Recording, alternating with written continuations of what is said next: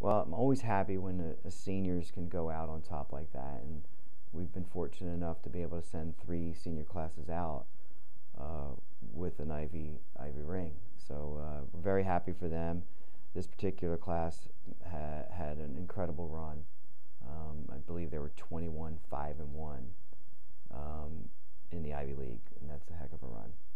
We're very fortunate because they were so versatile. I mean, there were times where a player would go from center forward to center back in the same game. Uh, I've never had a team like that. And it's just because that team, those six seniors, had been through so many different games, traveled abroad with us. We played so many different systems and styles that they were flexible players. So it suited us that this year we were able to move people around, and mostly moving them around, so that the freshmen could be comfortable in one or two positions. So it worked to our favor this year, and we're, like I said, we're very excited about how it ended up. Well, they brought a great enthusiasm. They were strong team players. They were coachable. They were excited to play in the Ivy League when the time came, and they just really were easy to welcome into the family.